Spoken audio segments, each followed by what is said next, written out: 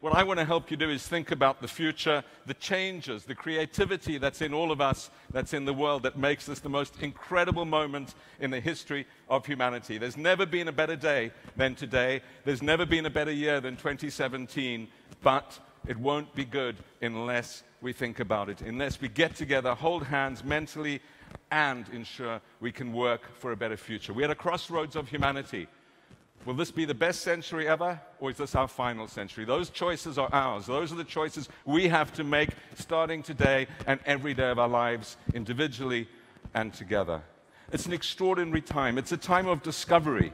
And it all happens because of things that happen very near here. The Berlin Wall coming down, separation ending, ideas traveling at unprecedented speed, and we move from a world where only about 400 million people were connected in the 1980s to a world of 6 billion people connected today. An incredible thing. 5.5 billion more connected people. It changes everyone's lives. It changes all of ours in fundamental ways. I thought this was about Eastern Europe. I was working in Paris. I didn't imagine for a moment that it would transform my life. I'm a South African. I was born there. I was in exile. I couldn't go back. Within 4 months of the wall coming down, Nelson Mandela was released. 6 months later, he came to Paris and asked me to be his economic advisor. And what I realized in that is that things that seem totally unconnected to us will cascade and shape our lives in dramatic ways, and that's happening at accelerated speed. We see it in the Arab Spring. We see it everywhere. This pace of change, it's a tumultuous time. How do we gain perspective? How do we make sense of what's happening? And our failure to make sense is what's driving people backwards to protectionism, nationalism, xenophobia. We need new perspective, and I believe we can gain that. The Arab Spring teaches us a very important lesson. It's not simply about more and more openness and more connectivity. It's about surprise. The only certainty is more surprise. What we see in Syria, what we see in Egypt and so many other places is what was connected is being disconnected as well. So it's not a process that will carry on inevitably. We need to fight for it. We need to fight for connectivity and openness. It is not inevitable, as we've seen in too many places. And as we think about this, we need to realize too that this process has unleashed incredible talent. 2 billion more people in the world since the Berlin Wall came down. And that's because ideas have traveled. Simple ideas like washing your hands prevent contagious diseases, wearing a seatbelt keeps you alive, smoking kills you. Ideas like that traveling around the world, and new technologies, new vaccines, new cures for cancer. 2 billion more people. And with that, an extraordinary thing, because it's not only that we moved from a world of 5 billion people where only 1 billion were literate, but a world now of 7 billion where 5 billion are literate, 4 billion more literate people over a period of 30 years. And if you believe in the random distribution of exceptional talent, there's just a lot more geniuses out there that will shape our lives. The Mozart, Shakespeare's, Einsteins emerging from the streets of Mumbai, Soweto, Sao Paulo, Shanghai, and elsewhere. But it's not only individuals that change the world, it's teams, it's exceptional teams, it's people sparking off each other like they will do here at DLD, like we have to do. And that's happening at unprecedented speed. So our group working in Oxford on new cures for cancer is working on a 24-hour research cycle with data in the cloud. Will find new cures. Timeless, different, structurally a step change in humanity's capacity to create. We moved from a world when I first went to China in 1981, there were only 78 people doing doctoral degrees. This year, there are 300,000 people doing doctoral degrees. This transformation of formal and informal learning will change all of our lives. The engine of creativity has been turned on in unprecedented ways. And that's why when you look at this period in the long sweep of the last 2,000 years, you see this most remarkable, extraordinary thing that means this is the best time in human history to be alive. You see income growth, that's red, exponential, the right-hand axis. Population growth, that's green, arithmetic, that's the left-hand axis. Both more rapid than ever in history, but now income growth exceeding population at a much greater speed. And that's why people are escaping poverty.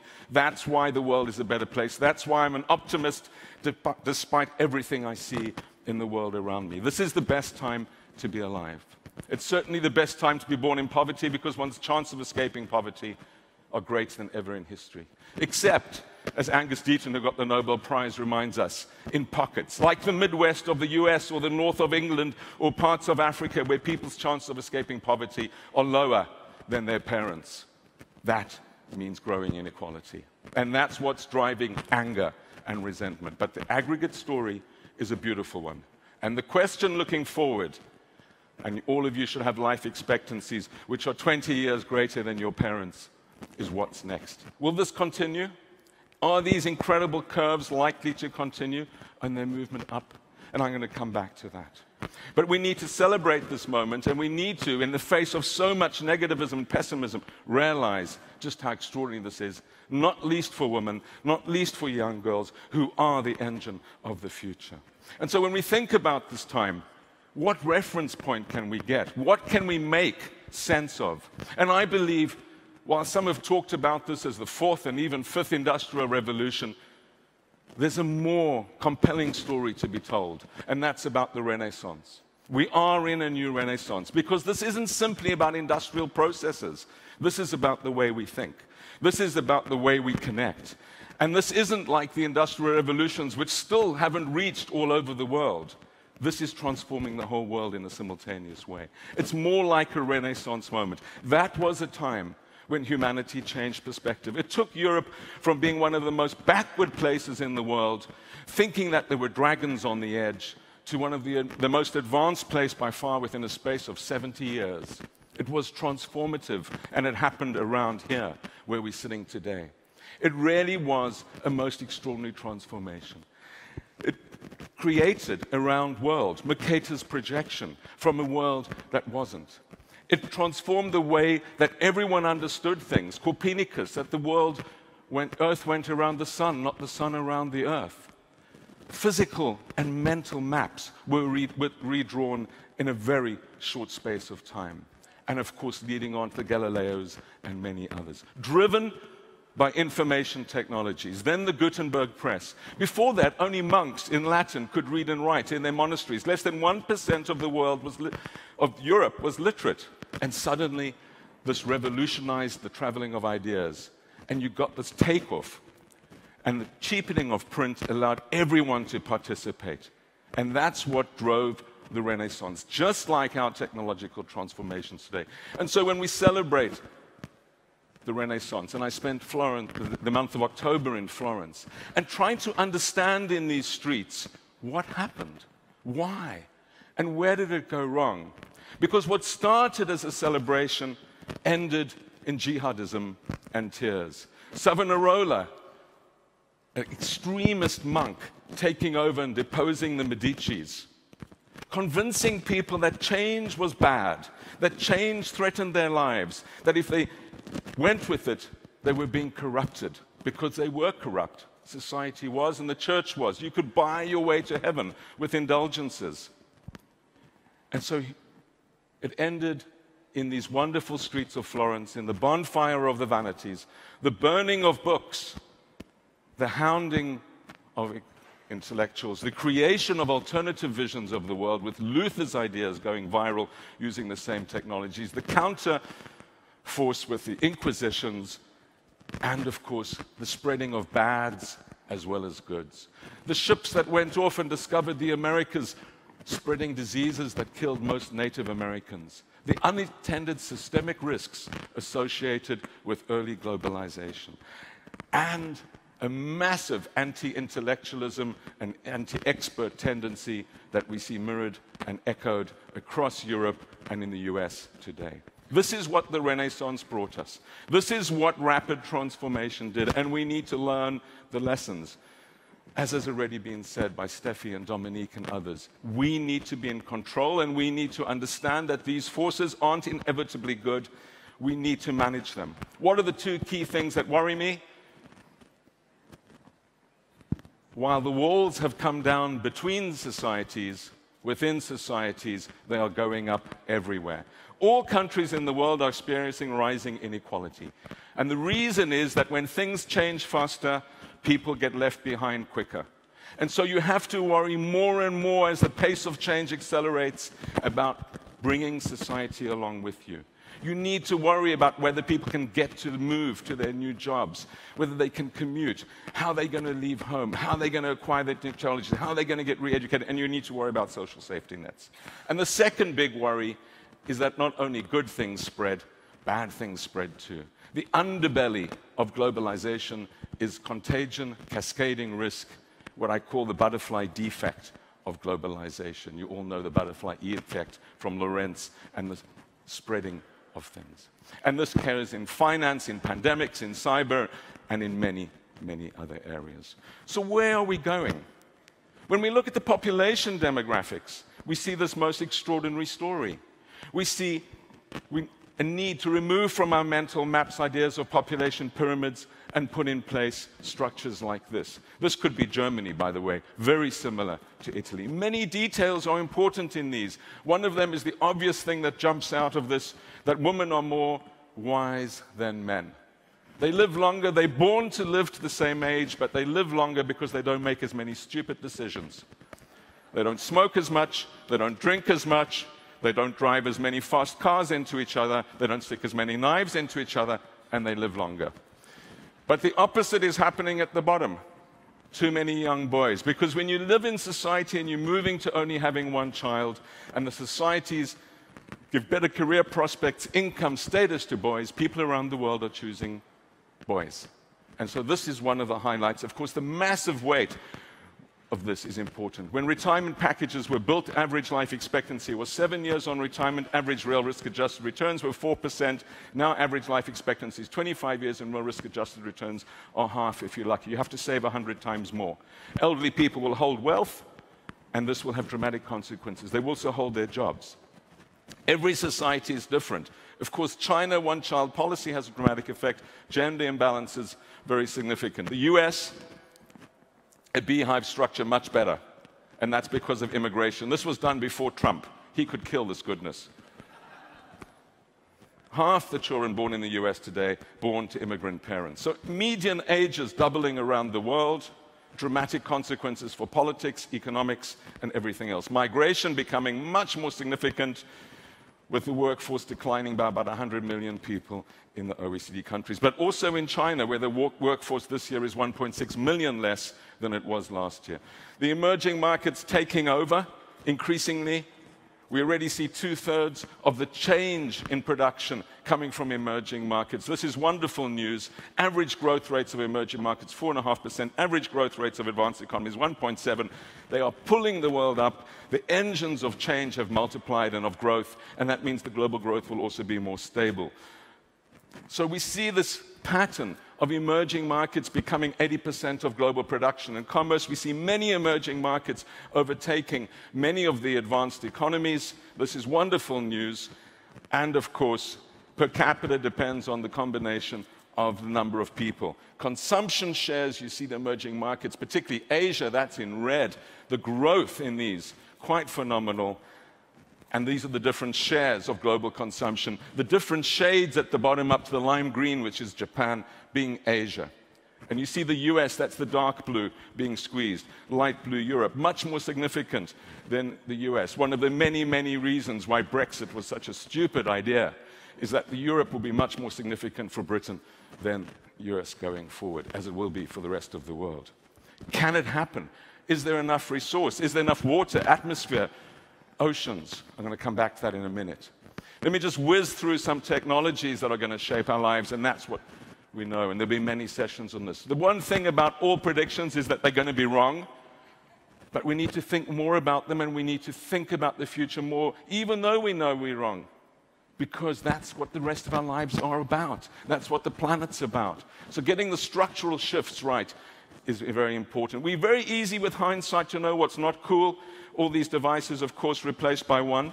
But a stable process is Moore's law. I have about 40 people in the Oxford Martin School working around this, the doubling of processing speed every year. So we have about 1 million times the power for the same price in 20 years. We don't know what we're going to do with it. But it will continue to shape everything, including, of course, the internet. One of the incredible things that we can do is build at the molecular level. This is from my nanomedicine lab. And what you see here is a nanoneedle going through an individual cancer stem cell at a speed of 44 billionths of a second. The ability to build at this level, the molecular and atomic level. The revolutions which are occurring, this is from the Oxford Martin School Stem Cell Lab, the stem cell lab I created. The ability to recreate different cell groups in the body. They will transform our possibilities. We're just at the beginning of the creation process. And of course, many of these things with fundamental effects on humanity. These are different, get them going. The back mouse is a genetically modified mouse. The front mouse is a slightly modified mouse. Julian Savaleski will talk to this in the session which follows. But the capacity to change the way things are. The back mouse drops out after about 20 minutes, 200 meters. The front mouse goes for 2 hours, 2 kilometers. Exact same mice, slight genetic improvement, 10 times the power. This is what's coming in. And as we understand it, and it's even more powerful in the mental sphere, we need to make some really fundamental decisions about what we as humanity will be going forward, how we want to be, who's going to have this. Is this going to increase inequality, or is it going to decline? And as we get into genomics, this will become even more powerful. The capacity to change our DNA structures with fantastically significant implications for productivity, but most significantly for ethics, for inequality, and for everything else. DNA sequencing coming down exponentially in price with Moore's law, incredible. But with this, not only the capacity to improve our DNA, but to create new pathogens. We need to remember that it's individuals that have become more powerful in this age. We, for the first time in history, have individuals that are more powerful than nation states. And one of the ways they can do it is to create a biopathogen.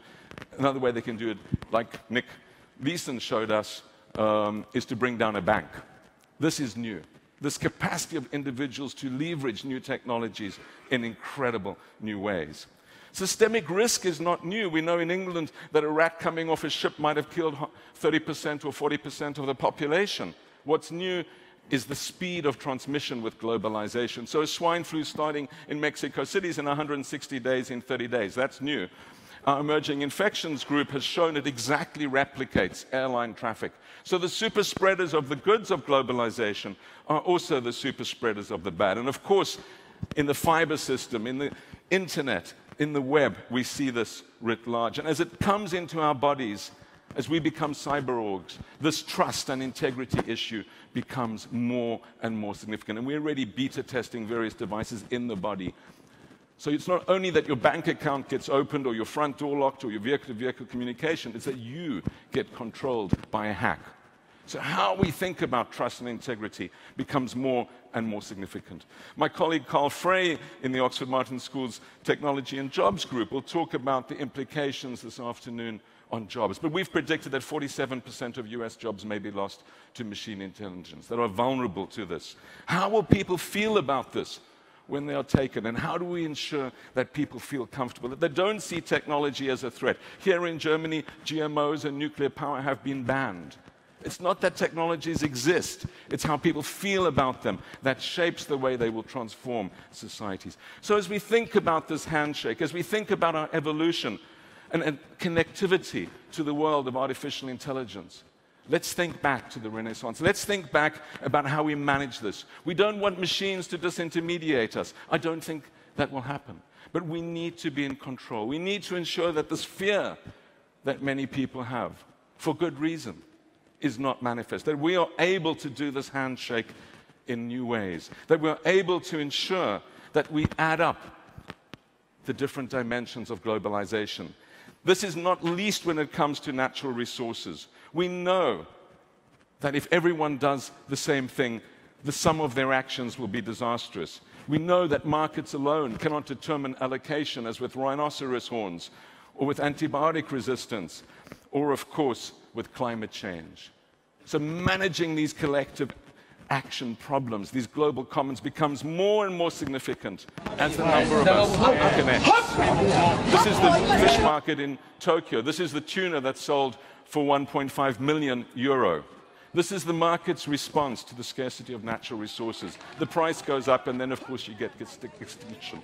So how we allocate scarce resources in this world, where everyone will have access, or many and more people will have access, becomes more and more significant. We're going to have to accept more restrictions on our individual liberties, and for many of us, this is not an easy thought. But how we manage this and ensure that it's fair and equitable, that those that still need to climb the energy curve or still need access to water can have it. Governments are not very good at this. This is the Aral Sea, shared by 6 countries, unable to manage it. And as we move into this age, these institutions that were meant to manage the world are totally unfit for 21st century purpose. There's a rearranging of the furniture, but it is not scaled to the challenge. And that's for good news too. The world's moved on from where 12 white men smoking cigars could set the rules. New powers have risen, but we have no captain on planet Earth. We need to take control and ensure that our connectivity gives us guidance, that we aren't simply confused, and even the best of our institutions are. The IMF, the best of the global institutions by far, totally unable to see the financial crisis. So as we move forward, let's not let the forces of darkness that want to take us back to a pre-globalized world win. We can understand why people feel this, why people are anxious. We can understand why people want to pull out. We can understand why there's an attack on trade, why there's an asterisk type of mentality, why Trump is in power. But we need to be very careful that we understand the fundamental concerns which are real, which people have about globalization. We are entangled. Trump is misguided because the US cannot disconnect. Disconnection is not an option. We have to work on this together. We need to be connected but protected. And what we see is this possibility. Age of Discovery, which I'll talk about at 4 this afternoon, tries to understand this in reference to the future. And I hope that you find it inspiring. There was wisdom then, and we have wisdom now. That was the most beautiful Renaissance, and we in a new Renaissance. The challenge for us all is to ensure that we don't end like the Medicis and the Florentines, that we're able to nurture this and rock on to a very happy old age. Thank you very much.